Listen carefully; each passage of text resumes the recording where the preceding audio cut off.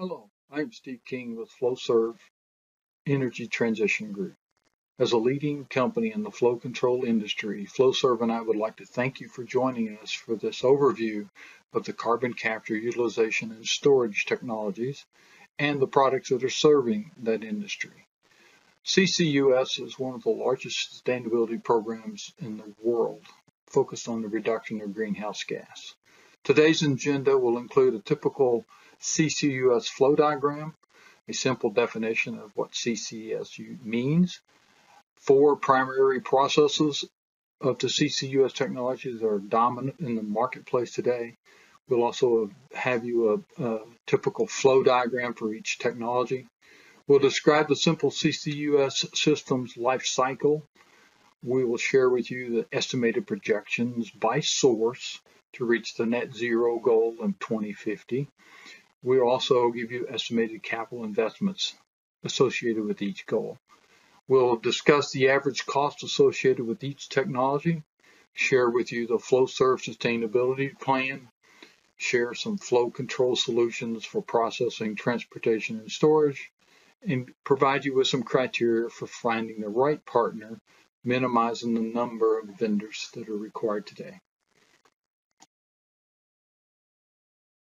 Here we talk about the definition of the carbon capture, utilization, and storage. Before we do that, though, let's talk about the typical 2-stage amine systems for capture. This is a post-combustion process. As you can see, it's very complex, where you bring the flue gas feed in, goes through several steps. You have to have a lot of technology, but this technology has been used for decades. We'll talk about that momentarily. The carbon capture, utilization, and storage is often referred to as a carbon capture, and some people will say CCUS. It's a sequestration of the CO2 emissions at source, preventing it from being expelled into the atmosphere. The total process includes the capture of the CO2, the transport, and the utilization and storage.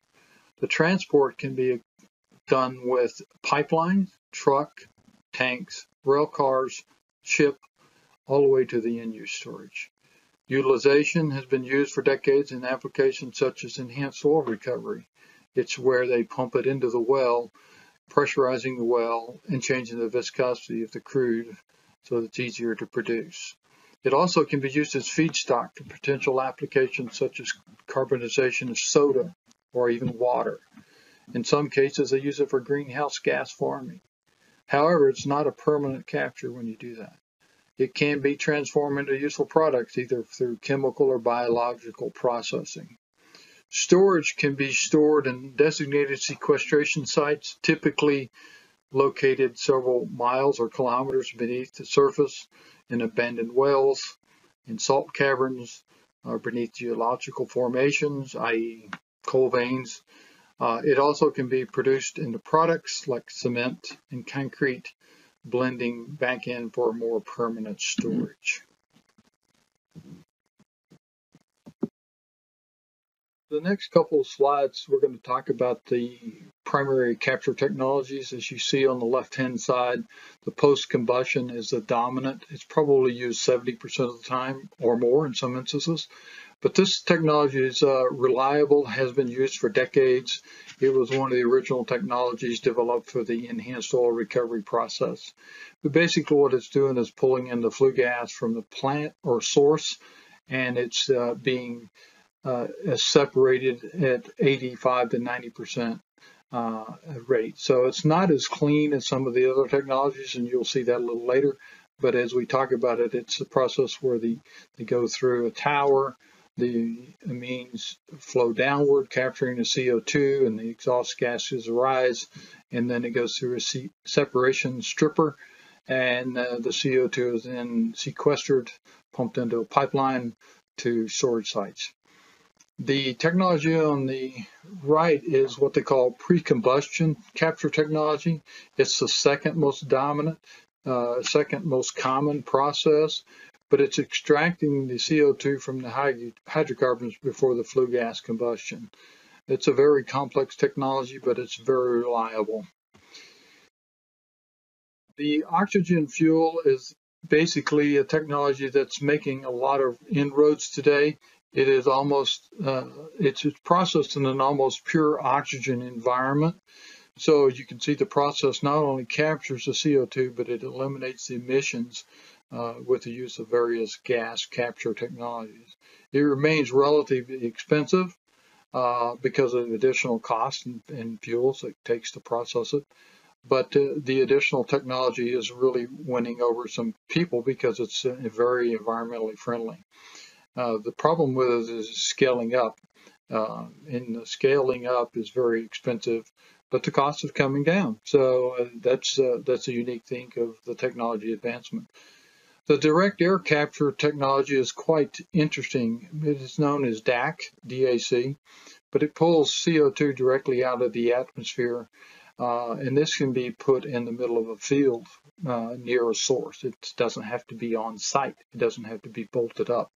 However, the downfall of this is that by the time if the gases get into the air, they get diluted. So the capture rate of this is quite low. The CO2 is sometimes in the 4 to 5%, where some of the other technologies capture at rates of 8 to 12%. And so the cost per ton is a little bit high today. But this is unique because it can be added on or bolted on and expanded very easily and very rapidly, and it's becoming pretty popular in areas where space is limited. Here we have just a simple CCUS systems life cycle process, basically showing you where you go through the carbon capture unit, you go into compression and conditioning, and then you transport it, and then you store it. And the thing that's really interesting about this is a lot of people find that they've got one part of this life cycle, but not all four. And I think that's one of the challenges that we're going to face in the industry is how do we connect the capture of the CO2 to the sequestration process to permanently store it or to use it for some things. There's a lot of money being invested in the transportation today because that is the weak link in this whole process. And as you can see, Flowserve has some control solutions that support the entire life cycle.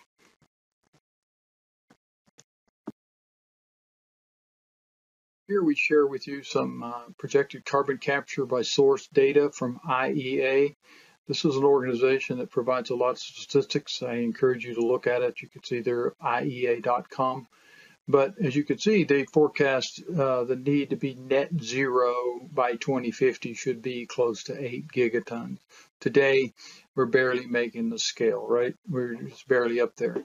But as you can see, the various technologies we've talked about in the past continue to grow in popularity. However, there's a lot of focus on industry combustion technology, trying to keep the costs down and cleaning up their environment. Companies are spending a lot of money in industry processing, trying to clean up their act. But there's some areas that are seeing growth. I mean, there's companies out there that have technology that capture CO2 and hydrogen production at the same time. So there's a huge push in that area too, which is a forecast for, it's their solution to electric vehicles, right? They're their alternative, I should say.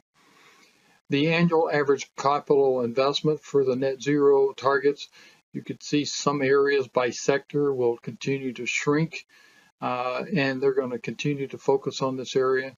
But there's a lot of areas that are continuing to grow, and you can see areas like electricity systems, electrification, those type things are growing. But the market is forecasting a downward capital investment requirement primarily because they're banking on the advancement of the technologies that's out there today.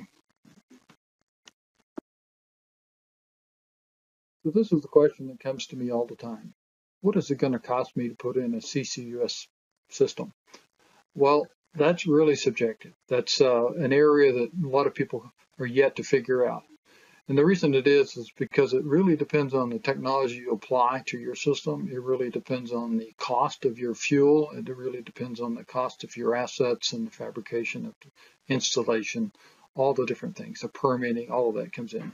But I can tell you that the research has demonstrated that in the United States, the cost could be as low as $20 a ton or up to $150 a ton with an average weighting of about $58. In some instances, a break-even carbon price based on the pre-tax targets by the IRR over the entire project life. There are some average costs ranging in other parts of the world that gets the cost down to low $20. However, Europe is still in excess of $100 a ton. Part of it is the price of the fuel that they use to have to capture the carbon. Other is the technology and the amount of concentrations they do. If you start looking around, zero emission platforms have supported these cost estimations, so there's a lot of research, and as you see down below, the additional resources that are available to us today, it's really unlimited, right? So I would encourage you to research some of this technology, look at it a little closer. The reason I'm doing, because most of these projects today are targeting low-hanging fruit, to be honest with you. They're looking for those high concentrations of CO2, getting the best bang for their buck, and so they're looking at capturing as much as they can in a short period of time. However, there's other areas where expansions will be required and the costs will be questionable. But when you start looking at the overall process with the advancement of technologies that develop with a unique approach to the industry, you are seeing forecasts of where the prices will go down 20 to 25% over the next 2 decades. Building out of the projects will lead to the streamlining of design, and it will help our costs come down. One of the things you have to be aware of, though, is that the biggest challenge today, and this is today, there's a lot of research and a lot of effort going into this. There's companies popping up everywhere that's getting into the transportation of CO2. So there's a lot of studies been done geographically around the world about sequestration sites, Northern Lights. You've got several different areas in Europe that's looking at sequestration sites. United States, the federal government back in the 80s and 90s found 9 different sites in the United States.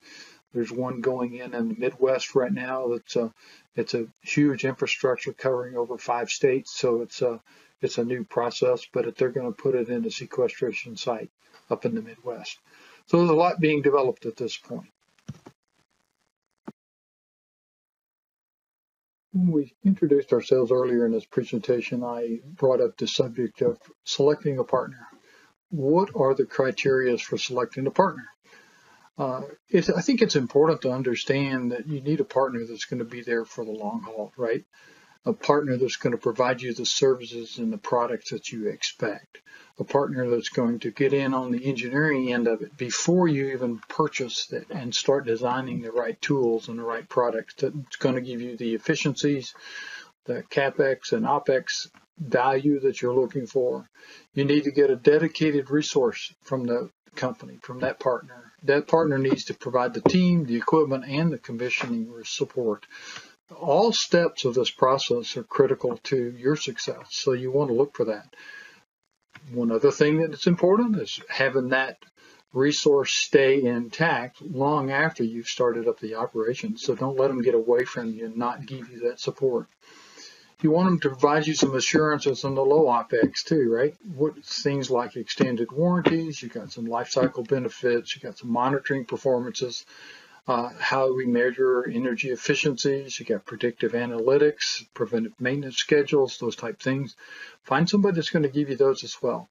In many instances, the willingness of your partner to have skin in the game is also critical, right? Because you don't want someone to come in and sell you something and disappear after the product's been delivered, right?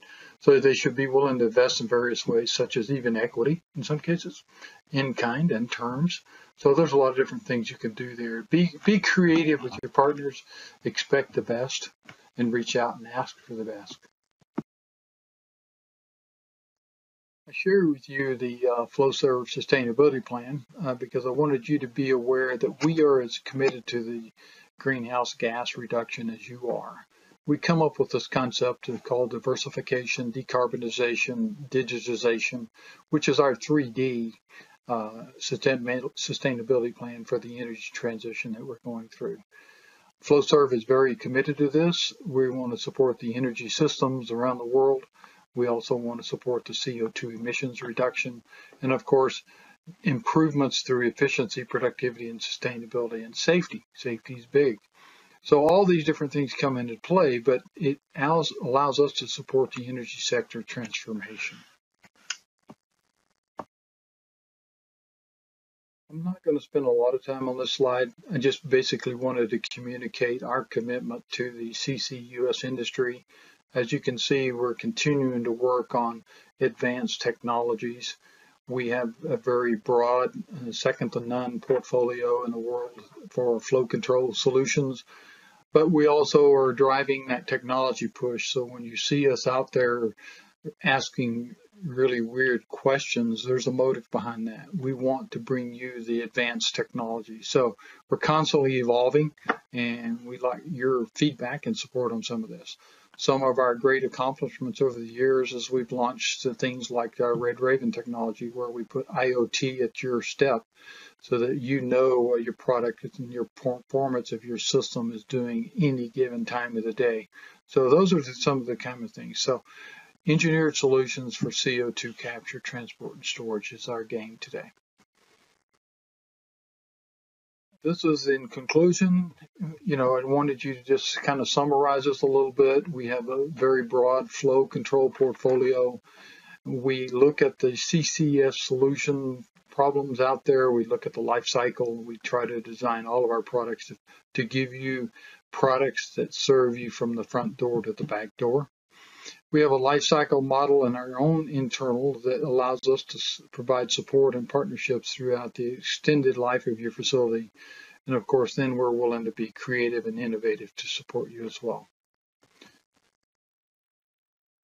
I thank you so much for your time today. There's a lot to be shared with you today, but I think it's important if you have questions that these are the numbers you can reach out. Again, keep it in mind, energy transition is in motion. And diversification, decarbonization, and digitization is the key elements of making that process successful. And we do that through a lot of different ways, but our Energy Advantage program that we offer out there is focused primarily on cutting your costs, saving you money. Thank you so much. Have a great day.